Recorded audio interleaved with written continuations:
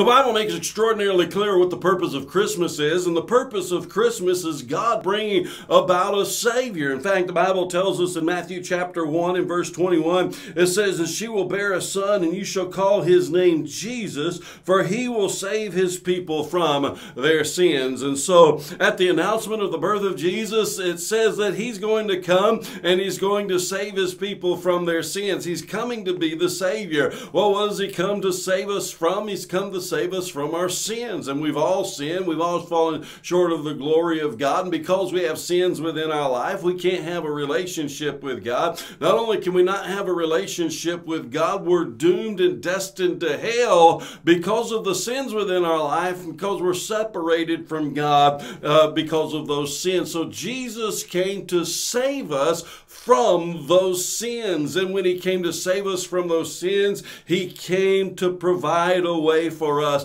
to have those sins forgiven and wiped away so that we can truly have a relationship with God through Jesus Christ, our Savior. He truly is the greatest gift of them all.